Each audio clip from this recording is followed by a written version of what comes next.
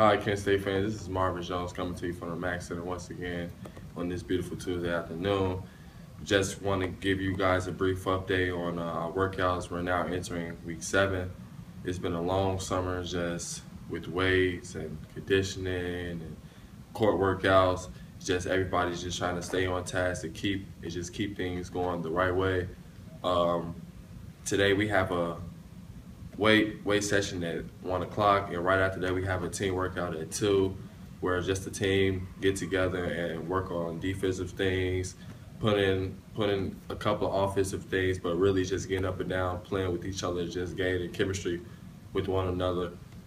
This summer has just been really great for the team and me myself, just working each and every day on my dribbling and my shooting abilities, and just getting in the weight room, just getting stronger, and just trying to put on more weight, and it's just getting a great vibe from the team. It's just everybody's on board and everybody have the same mindset of winning.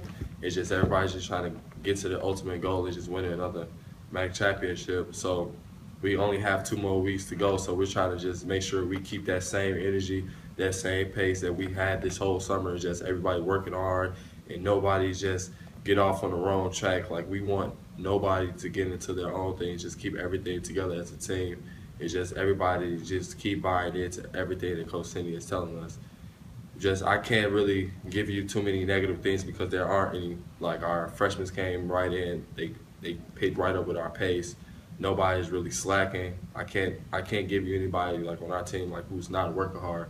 Where each and every day everybody's putting the work in, even on weekends when the coaches are going recruiting. It's 6-7 people in the gym each and every day, putting up extra shots, doing dribbling drills, just working on their individual games. So me, I'm just going to look forward to finishing off these 2 weeks strong, and just looking forward to going home and playing in the Shy League. It's just playing out there with those guys and against that competition.